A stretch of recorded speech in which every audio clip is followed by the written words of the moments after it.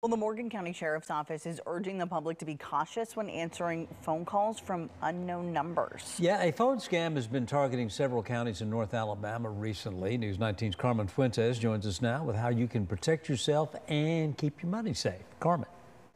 That's right, Steve. Kelly, the Sheriff's Office tells News 19 that several individuals have fallen victim to a bail bond scam recently. It's not new, but it has been seen more consistently. Basically, someone calls and says, hey, someone in your family is arrested, and in a lot of cases they are in our facility, but they need you to send them money to bond them out. And there's some pressure applied. They play on your emotions. Since arrest reports are made public, Mike Swafford with the Morgan County Sheriff's Office says scammers will call family members of those arrested, asking you to send funds through Cash App and PayPal. Sarah White with Three Sisters Bail Bonding has some signs to look out for if you receive one of these calls.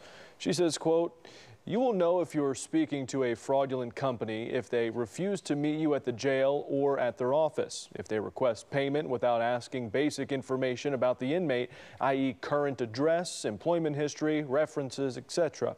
If they ask you to Western Union, Cash App, or Venmo payment over the phone."